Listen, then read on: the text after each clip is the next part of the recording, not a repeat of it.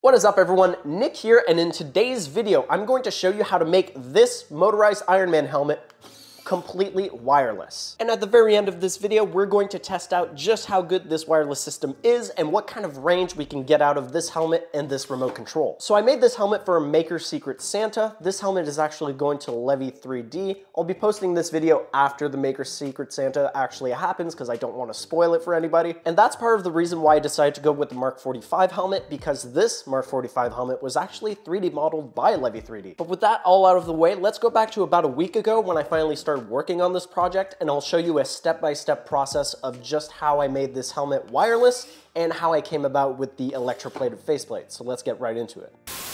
Flashback. Listen, a good story is rarely told in a linear way anyway, so it's totally fine and not at all a flaw. It's a feature. So you might be able to tell we have a mix of parts. We have some black ones, we have some light gray ones. So the black parts are actually FDM printed. They were printed on a bunch of different Elegoo printers, on the Plus, on the Pro, and on the Max. And I gotta say, the quality on these prints is phenomenal. The layer lines are barely visible, they're super smooth. So sadly, this thing is not going to fit my head, but that's totally okay. And of course, we have the neck seal that goes around the neck.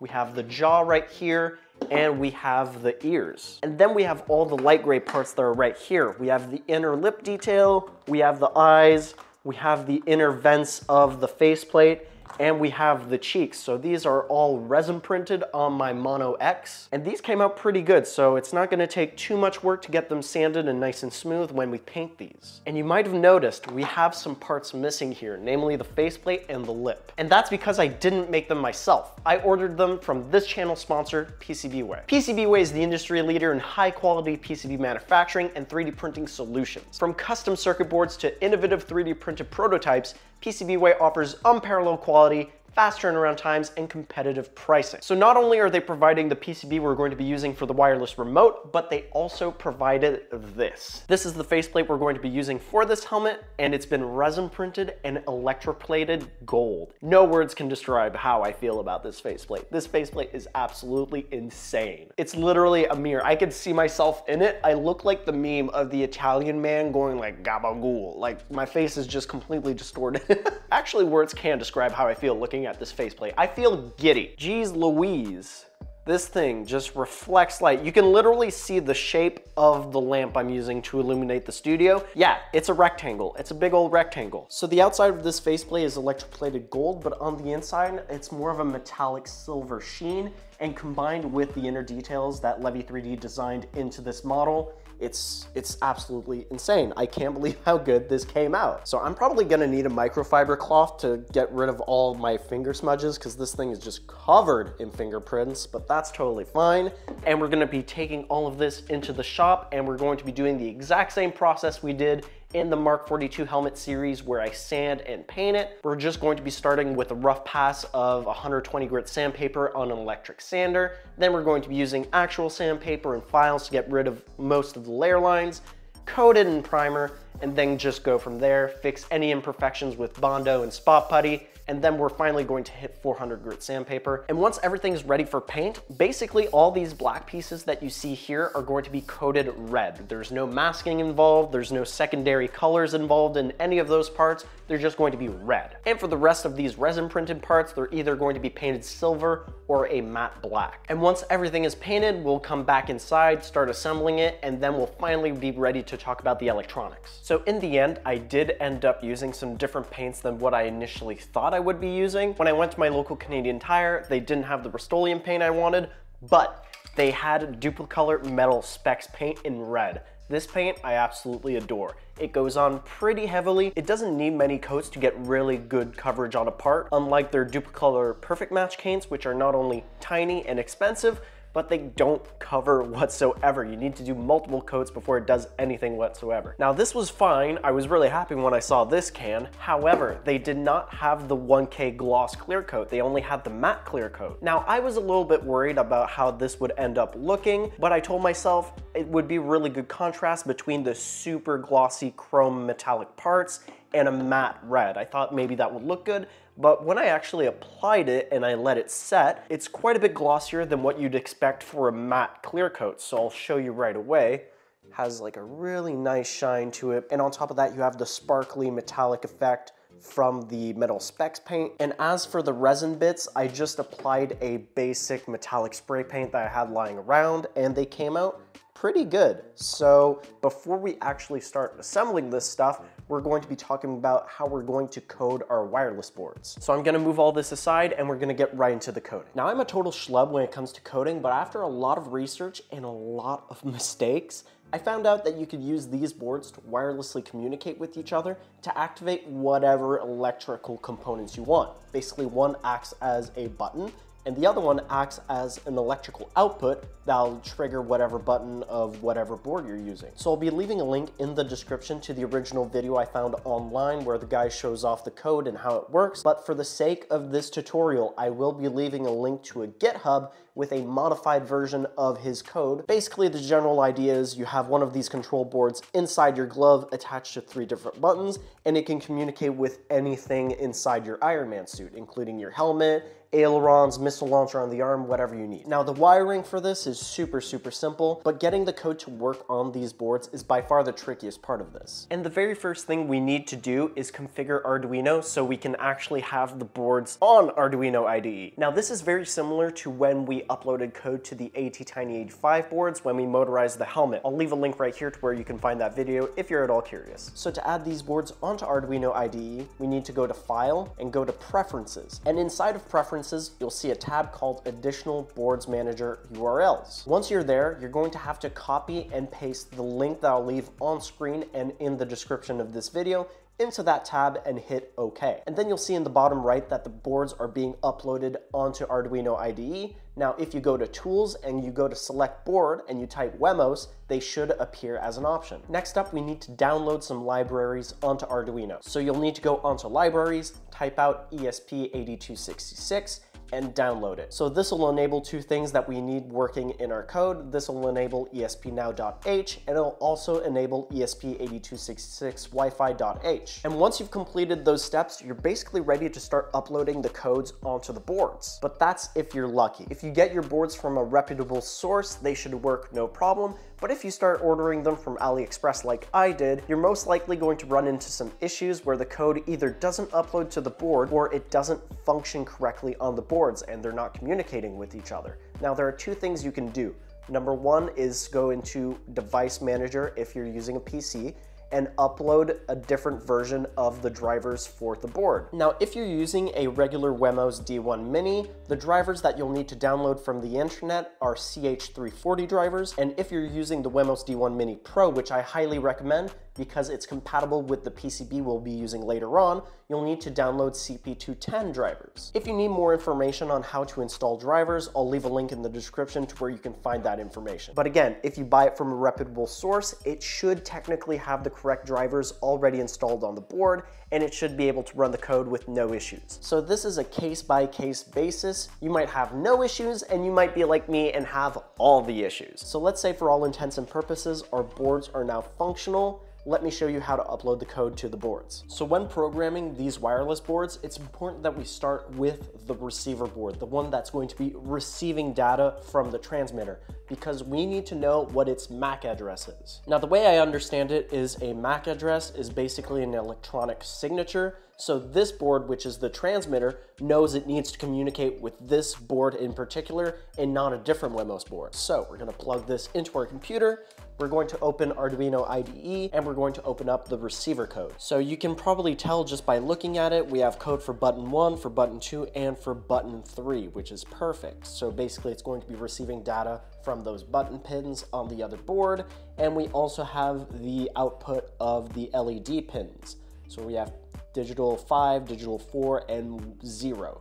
Technically, this should be 2 and 3 on the board, but you can just grab an LED and test it out to see which is which. Now we're going to upload it to the board, so make sure that you have Lolin Wemos D1 Mini selected, and it's on COM6 for the USB, and we can just hit upload. And as you can see, the percentage is increasing, and the light on the board is flickering. Now it's hard resetting via the RTS pin, and it's done uploading. So if we go to Tools and we go to Serial Monitor and we press the reset button, boom, we have initializing slave mode. My MAC address is 485519E01D9B.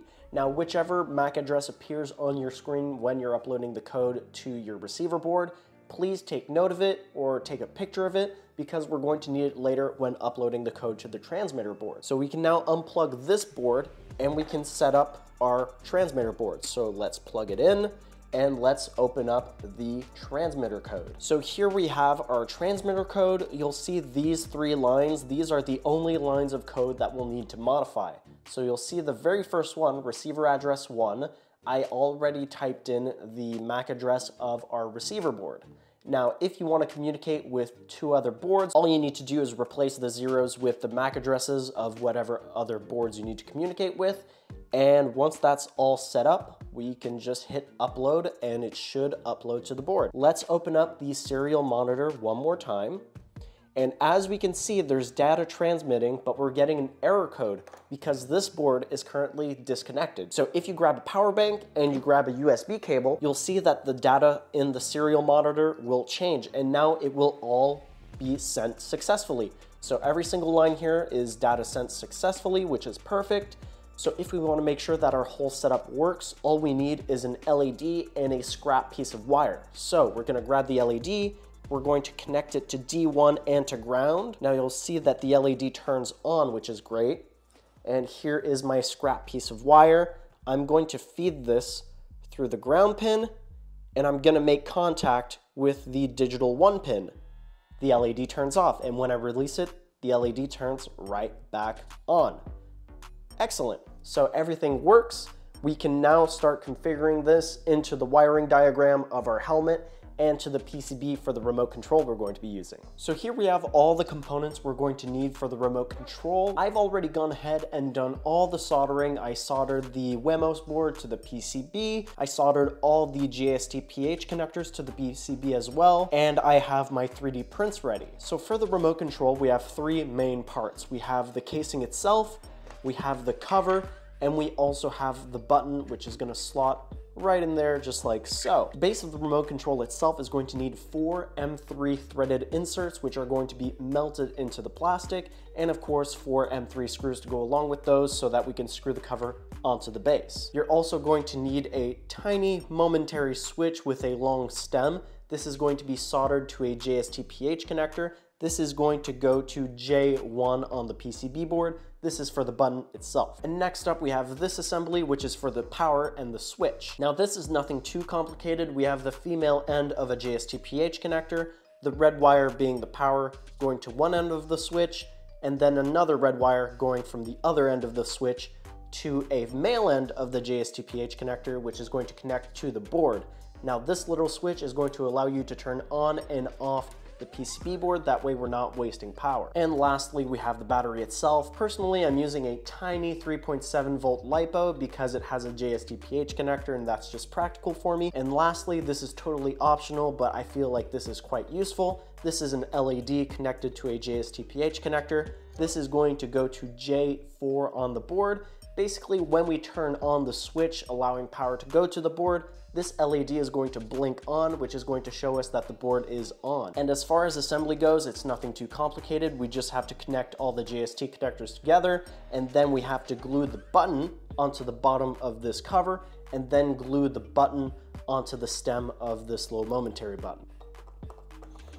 And there you have it. We have a complete 3D printed remote control that we can use for basically anything that we want to connect to our Wemos board. So if you're curious on how I made this remote control, I basically spent an afternoon in Tinkercad, made a few prototypes, and landed on this design. If you want to get your very own files, I'll be leaving a link in the description to a Thingiverse page where you can download these files. So when it comes to soldering this board up, we're basically going to need 2 JST-PH connectors. One of them is going to go to the switch pin on whatever board we're using, and the other one is going to be for power. So that makes for a total of 4 wires we need to solder to this. So we have one red wire, which is going to go to the 3.3 power input. Then we have another red wire, which is going to go to the switch output, which is D1 on this board. And then the 2 ground wires are going to be soldered together, and they're going to go to the ground pin on this board. And now that the electronics are complete, I installed them in the helmet, and voila. So not only do we have the faceplate that's all electroplated, but we have all the electronics inside which will allow us to motorize the faceplate. So of course we have a mount for the servos that drive the faceplate up and down.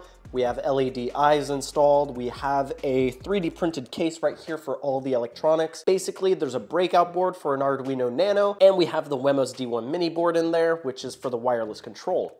And right behind that, we have this battery pack for 4 AA's, and that basically powers everything inside the helmet. So if we just flip the on button and set it down, turn on the remote control, and it should open up just like that.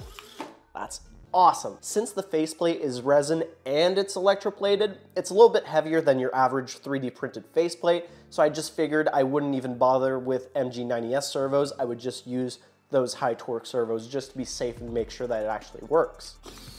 And boy, does it work.